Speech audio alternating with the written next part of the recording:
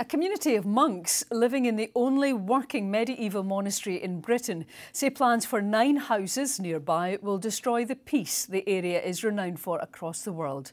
Moray Council has approved plans for a site close to Pluscarden Abbey near Elgin. Nicola McCally has more.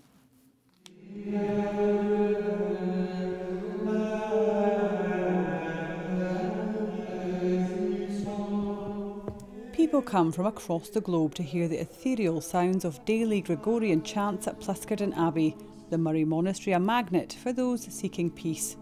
But plans for 9 new houses near the landmark has led to upset after the development was approved by Moray Council.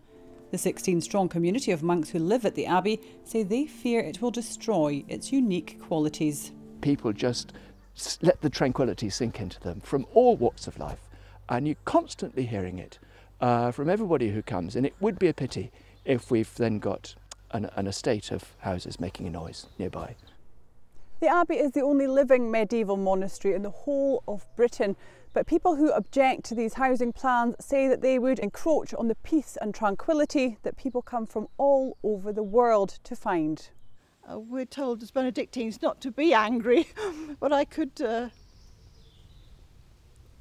don't want to start crying, but this place is absolutely vital for the world. Well, once you've got 9, you then have an excuse to build another 9, and then you have more cars, you have more people, and it changes just this very unique place of peace. I mean, one of the things you see when you come in the gates here is that it talks about peace. This is a place with peace.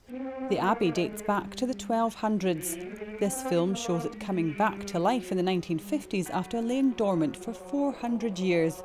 Although there are existing houses in the nearby village, the area was protected from further development until a change to the local development plan in July. I myself and others in the planning committee looked at it very carefully, and we could find no grounds that would say that there was an objection could be put in for that. Lessons have to be learned, and I think it's all about communication, and really I've written to the council, I'm still waiting for a response, but this is an area that we need to protect. It's a lovely part of Moray, and it's got that character because of the limited numbers of developments in that area. Developer Bolts says the principle of housing on the proposed site is firmly established. It's unclear when work will start, but the Pluscarden monks say they can now only hope this aspect of the modern world won't impact on the centuries-old place of peace. Nicola McCally, STV News.